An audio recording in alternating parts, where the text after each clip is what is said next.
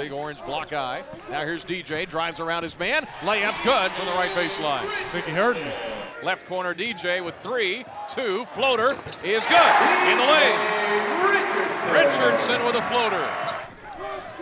Makes it a 12-9 Illinois lead. Here's a jumper by Bertrand from the corner. Missed it.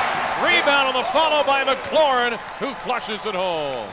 Bertrand to Abrams. Left to right in the white. Here they come. Abrams down the lane. Scoop shot. Laid it in. He clears it to Brandon Paul. Coming down court. Leave him open. Shoots the three and missed it. Follow by Bertrand, who slams it in. Where did he come from? Wow. Bertrand with a tremendous leaping ability.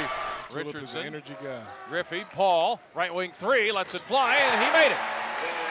Brandon Paul with a three. He's got 6.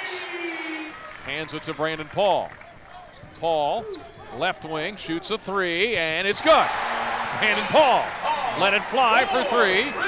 He's got 3 of those. He's got 9 points. In the paint, Norfolk State. Fuentes drives in, trying to hit his teammate good with a pass. Had it knocked away and stolen. Collision to the backcourt. Illinois to the other end. Langford with the off-balance shot, and Langford puts it up and in. More tomorrow than it does right now. Inbound, Egwu flips it to Abrams. Left corner 3, and he buried it. Abrams with a 3.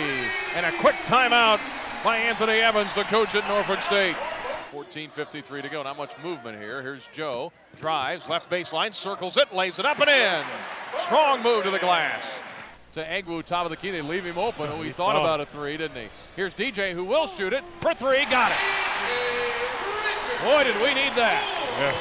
DJ with his first 3 of the night with a shoulder contusion. Richardson drives, baseline, floater, good! Richardson took it along the left baseline, just flipped it up to the basket. 64-54, at least 1 second left. Fuentes with a bomb from midcourt. The Illini will take it regardless. They win it 64-54.